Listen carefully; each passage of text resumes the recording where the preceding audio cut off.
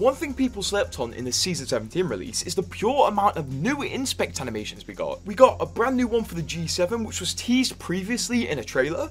We got a brand new one for the Alternator, which was also teased previously in a trailer. And we got a brand new one for the P2020, which is really cool because it adds some weight to the gun. And these animations are really cool, and I'm glad Respawn worked on them, especially after teasing them in trailers for so long. But it's not the end of these, because at the same time Respawn was teasing the G7 and the Alternator new animations, they were also teasing a brand new Havoc inspect animation, which we still haven't got yet. So my suspicion is that Respawn are potentially doing one ammo type at a time for new animations. So we just got 3 light ammo weapons with new animations, so next season maybe we could get 3 energy weapons with new animations. And I know a lot of people enjoy these, so they aren't over, there's still going to be some more. But which weapon do you want new inspects on the most? I personally want the new one on the Kraber, and also subscribe.